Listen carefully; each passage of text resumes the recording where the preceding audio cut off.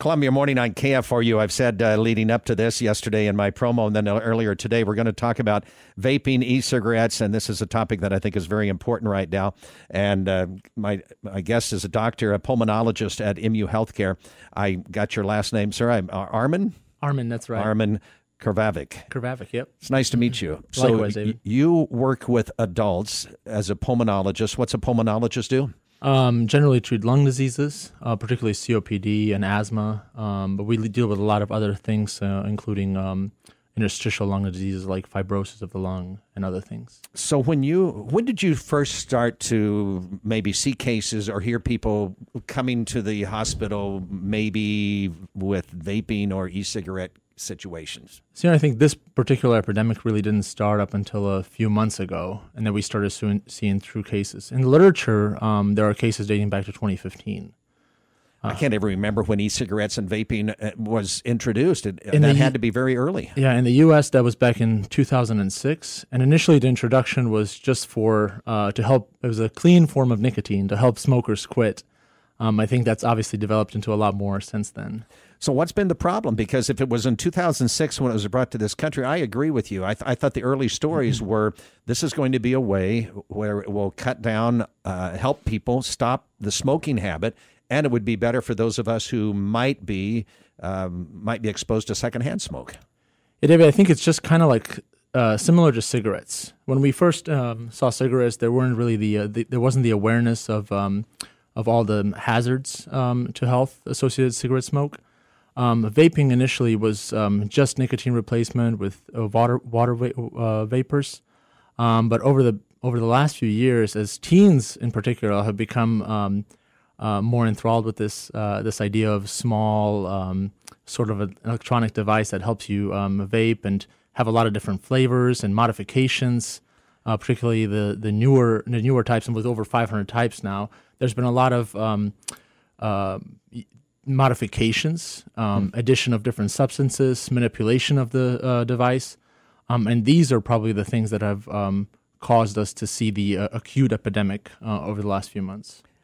I'll ask a basic question. Is vaping and smoking an e-cigarette the same thing? It is. So vaping and e-cigarettes, juuling, there's a lot of different terminologies, yeah. I mean, that people might hear, because I think that parents who are listening right now, I asked my daughter, and she's in high school, I said, is vaping something that is you find at the high school? She said, oh, yeah, really prevalent there, which surprised me that it may be as widespread and used as it is.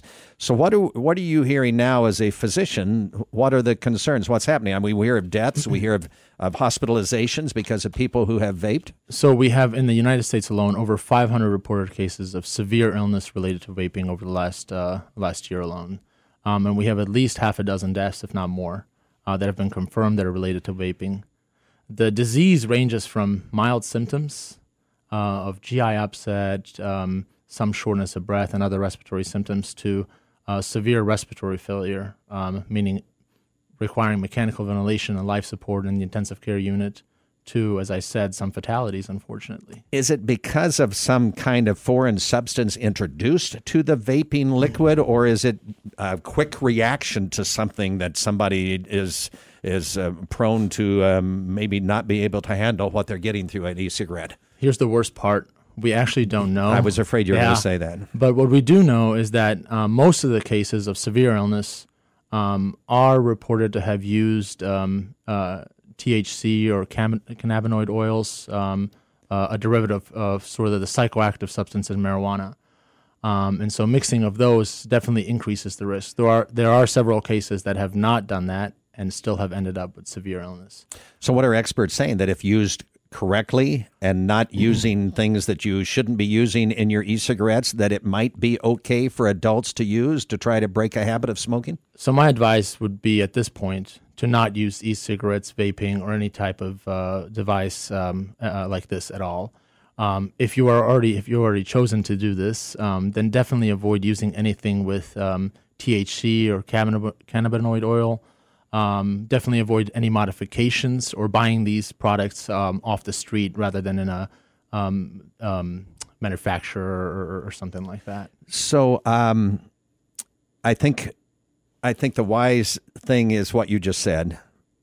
but especially young people should stay away from this. Is it too early to have research that would be showing what the dangers are to young people and to their lungs, or do we have pretty good proof right now? Sadly, most of these cases are happening in young adults, teenagers up to 35. And that's because they're the ones that are usually mixing and modifying the products. The real scary thing is that as far as future implications, how this is going to affect kids in 10 years, 20 years, we have no idea. The sort of, the medical societies have been warning about the dangers of e-cigarettes and the particular lack of knowledge for several years now. And I think, unfortunately, we have not been vocal enough. Have you, again, this is a general question, not a specific question, but you see adults who suffer from some sort of lung disease. Do you at sometimes say, well, you might try an e-cigarette, or you know somebody who has, and it seems to be at least helping them not continue down the path of excessive smoking? It's very hard for me. I told you before we went on the air, my dad died from smoking, had COPD and emphysema, and it's a horrible, horrible thing to experience with a person that you're close to.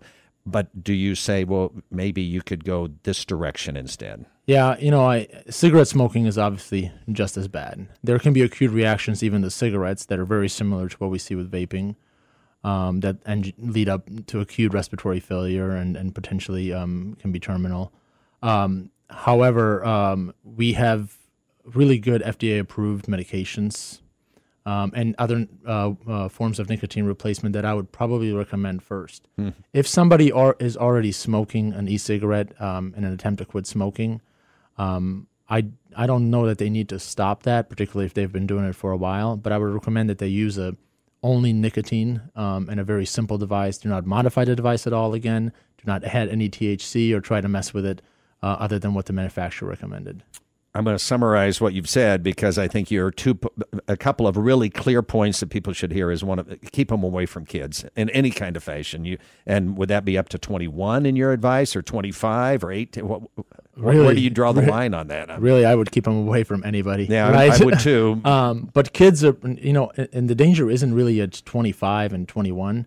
It's our high school students and our middle school students where this is really prevalent. And for them, again, it's the idea of having it personalized and digital, which is, the cell phone age. Everybody's got a smartphone. For them, this is really enticing.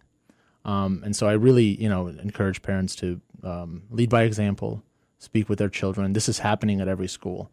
And they call it different names. These devices are really small and discreet. They look like little flash drives, and they're really, really easy to hide. Somebody told me recently that some of the sweaters or sweatshirts or something, they have these little things in here that you can. There are little pockets right at the end of the sleeve that you can put one of these in, and then you can kind of put it up. It looks like a Secret Service agent talking on a wrist radio or something, but basically what they can do is sneak. Do you call it a puff? I don't even know what you call it when you take a drag on one of these. One of the devices that allows for a lot of personalization is the Juul, and I'm sure you've heard about that.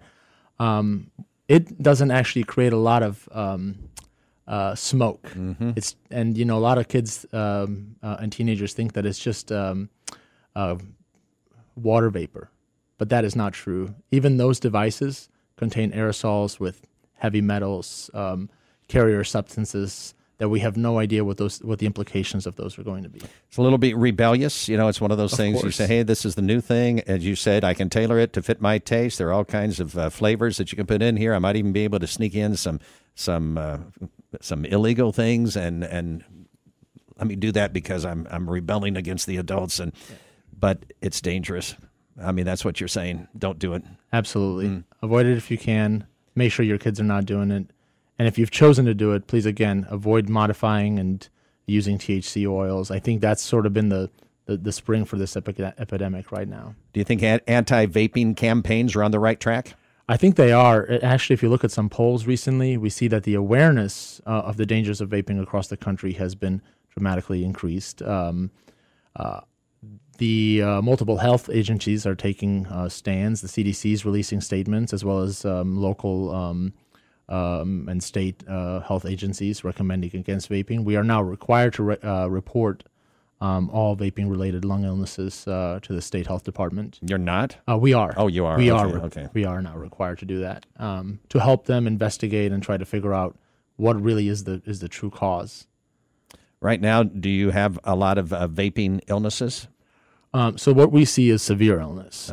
Here we have had a couple cases in town, unfortunately. I'm hoping we don't see any more. Yeah. But I think the trend will continue, to be honest with you. Well, thank you so much.